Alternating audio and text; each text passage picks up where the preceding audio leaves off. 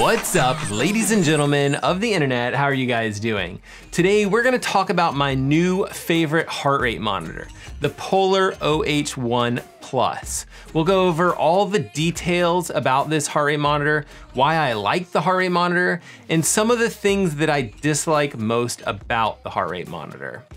And quick disclaimer here, the heart rate monitor was sent to me. It was sent to me with the review in mind. And while I wasn't paid to endorse this product, and my footage or video won't be able to be previewed by Polar or anyone else for that matter before you guys get to see it on YouTube, I do like to let people know that I didn't pay for this product with my own money. And in addition to that, anytime a company sends me a product, I try to pass it along to you guys, the viewer, in some form of a giveaway. So stay tuned to the end of this video for the details on how to participate in that. Okay, I already mentioned that I really like this heart rate monitor, so that's a bit of a giveaway there. But one of my favorite things about this heart rate monitor is that it's easy to use and it works well for all of the sports that I like doing. That would be swimming, biking, and running. This heart rate monitor can broadcast through the Form swim goggles, which are those goggles with the heads-up display built into them, so you can actually see live heart rate metrics while you're in the middle of a workout. But you don't have to have those Form swim goggles. This heart rate monitor has a built-in memory so that you can store your workout and sync it to the Polar Beats app afterwards. Now, I've been using this heart rate monitor for about 4 or 5 months, and I have not been able to swim with it a ton just because all of the pools have been closed because of the quarantine. But I will say that the times that I've used this, the built-in memory has worked for me, and I've been able to pull up my heart rate data afterwards. And this product is super light. On its own, it weighs 5 grams, and with the strap, it only weighs 18 grams. So it's not the kind of heart rate monitor that you're gonna actually notice while you're wearing it, unless you're wearing it super tight or something like that. It's about 26.2 millimeters in diameter. It's kind of like the size of a quarter. And there's actually just one button on this device. It's super simple to use. You just kind of press and hold the button itself, wait for those green LED lights to come on, and that's the side that you're gonna wanna point towards your skin. Now, when you're swimming, you might wanna point that towards your temple, but when you're biking or running, you can use it on your upper forearm or even in your bicep area. And the LEDs, that's what's actually penetrating your skin and allowing the optical sensor to read your heartbeat below your skin. And the unit broadcasts your heart rate over ANT+, and that's a broadcast to an unlimited number of devices. You might find ANT+ as a connection type on your cycling computer or your watch. My gym also uses that particular technology to do some group fitness classes, so I can use this Polar OH1 Plus on any of those things. And it also broadcasts a signal on Bluetooth Smart. So that's a Bluetooth Smart heart rate connection. And you might use Bluetooth when you're connecting one of these devices to like a smartphone or an iPad or something like that. And a lot of newer cycling computers and watches can handle both ANT+ as well as Bluetooth connections. And the OH1 broadcasts both of these types of connections simultaneously. So there's no settings or setups or anything like that that you have to worry about. And so far, I've been able to connect this to 3 different brands of sports watches, 2 different brands of cycling computers, both Wahoo and Garmin, as well as an iPad running Zwift and an iPhone. And one of my favorite things about this device is that it just flat out works. There's that discovery process, whether that's, Bluetooth discovery that you've probably done with your phone 1,000 times, or pairing it with an Ant Plus device, that's still a discovery process, but you've probably done this before with other devices. And what I find fantastic about this is I had zero problems connecting it to lots of different devices, and I found like the item just worked. Now there are some legacy gym equipment that tends to use the analog 5 kilohertz connection that this heart rate monitor might not be compatible with, but it hasn't been something that I've personally run into while testing this product. Now I'm not gonna dive deep into heart rate accuracy, but what I'd like you to know is that these off-wrist optical heart rate monitors are much more accurate than watch-based wrist optical monitors. And the OH1 Plus in particular is excellent. I'm gonna leave 2 links in the description of this video. One is to the DC Rainmaker's full review on this product, where he shows some graphs comparing this product to others. The other is a YouTube channel that my friend Dave Dillon has put on called Chasing the Summit.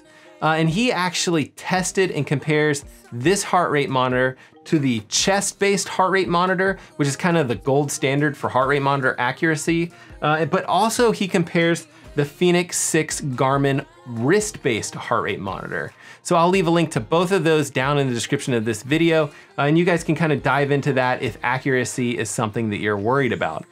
But optical heart rate accuracy does vary quite a bit, depending on things like your skin color, where you wear the heart rate monitor, and how tight you wear the heart rate monitor. It doesn't have to fit super tight, like some sort of tourniquet or something like that, but keep in mind that this device is looking for the pulse and the rhythm of your heart, so if it's bouncing around, it tends to be a lot less accurate. And I tend to wear this particular heart rate monitor on my forearm, but it's probably even more accurate if you go a little further up and wear it on your bicep. When you're swimming, you wear the heart rate monitor on your temple.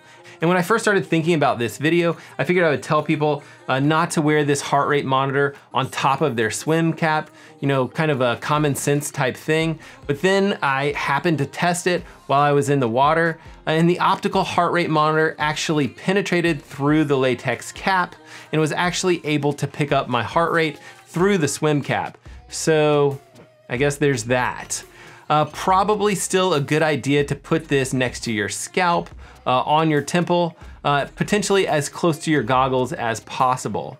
I think it'd be funny if we had some sort of weird competition where we saw where people could put this heart rate monitor and still get an accurate reading. Although I have a feeling it would go, PG-13 pretty quickly. All right, so I had zero problems when using this for running and biking. And if you're just using this for running or biking, there are some competitive products that you could potentially go with that would do well. But one of the things that I loved about using this for running and biking was the fact that you could just grab it and go out the door and it just worked. It just feels a little less encumbering, a little less intrusive, I would say, just to put this thing on and use it. And I'm not one of those people who hates wearing a chest strap. I know a lot of you guys have problems with that, but they typically don't bother me at all. I do notice sometimes with chest straps that I struggle to get a little bit of a connection when I first get started, but it does help to have a little bit of liquid or a little bit of gel in between the chest strap and my chest, just to get that connection started. But with the OH1 Plus, you just slap it on and go, and it seems to work well right from the get-go. Okay, I think swimming with the OH1 is really where this heart rate monitor differentiates itself from everything else on the market. Now, if you buy the OH1 Plus, you'll actually get a number of different clips that clip the heart rate monitor into your goggle straps. Now keep in mind that this device is broadcasting your heart rate monitor, but you can also store that data on the device itself.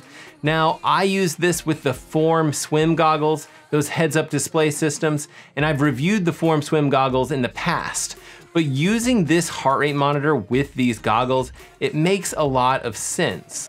And with the OH1 Plus, you could keep an eye on your heart rate as well as your total time while you're racing an open water swim race, or base your lap swim workouts on heart rate in the pool. And I found connecting this device to my Form swim goggles super easy. You can either do it with your phone, or you can actually do it from the goggles themselves, which is the way that I did it. And what I really loved about this was that the Form swim team actually prompted me and told me, hey, we've got a new device discovery from your goggles. Do you want to change up the displays? And that happened as soon as I opened up my smartphone after having synced the heart rate monitor.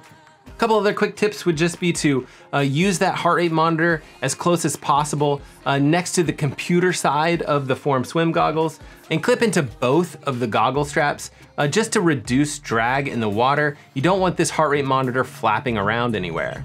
And Form swim goggles does provide their own goggle clip, which is sturdy, and that's great. But I found it extremely difficult to remove the OH1 device from the clip itself once it was in there. And I actually fixed this by drilling a hole in the back of the clip just so I could push the OH1 device out of the clip with my finger or a pin or something like that. My swim workouts tend to not be based on heart rate, but I am fascinated by the fact that a coach could actually be on deck with an iPad and monitoring a group of swimmers' heart rates with the Polar Team app. And that one has a maximum of 40 athletes that can be monitored at the same time. So I might have to hit up some coaches or something like that to do that test, but I haven't actually been able to test that app yet. And just like a lot of the smartwatches on the market, Polar suggests not pressing the button on this heart rate monitor while you're underwater. And the buttons on the OH1 are a little small, and it's hard to know if you've actually pressed them. And once you've pressed the buttons, the device is supposed to show a white light until it finds a heart rate, and then it blinks green, which is great, but it's hard to notice if it's underneath clothes, or it's on your temple, or something like that. And if you want to record a workout, you press the button twice, and the light blinks twice to let you know that it started. And again, I found this extremely frustrating because you can't really see the lights when you're swimming or if you've got this device underneath your sleeve. What I ended up doing was pressing the button twice and just kind of hoping for the best, which is just annoying because you kind of feel like you don't know if you're actually collecting the data that you hope to collect. But I will say that it worked for me each and every single time that I actually wanted to record a workout. And the price for the OH1 Plus is $80 US, and I feel like that's a lot. I wish the price was a little bit more in line with that kind of $50 to $60 range, but I think that it's just too much to ask for all of these features for that particular price point.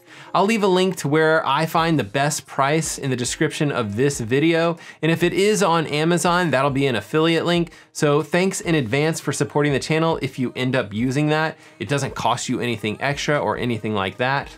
And when we look at competitive products on the market, you can see that the OH1 is probably priced correctly. Wahoo makes a product called the Tickr Fit, and that's also an optical heart rate monitor that you can wear on your arm or your bicep. And that product is priced very similar to this one, but it doesn't have that onboard storage. There's also a product called the Scoshe Rhythm 24 that does have memory storage, but that product costs $99. And while it might have some better lights and indicators, I do think that the Polar OH1 Plus is kind of a better price with a little bit better software. I think their Polar Beats app is excellent. Now, if you want to be entered to win this exact device from Polar, all you have to do is drop below this particular video in the comment section and let me know what sport you would use this heart rate monitor for. Now, I'm obviously really going to miss this heart rate monitor, but I will wipe away the tears. I'll also wash the strap, as well as go over the entire device with some sort of disinfectant before I send it your way. But they do sell a replacement armband if you're really worried about hygiene.